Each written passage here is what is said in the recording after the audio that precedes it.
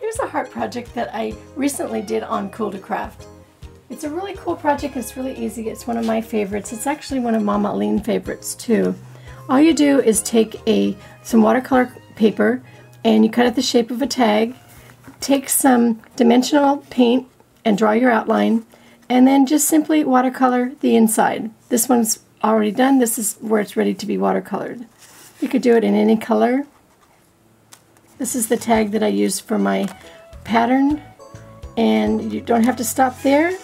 You can also do a beautiful heart card for a Valentine greeting.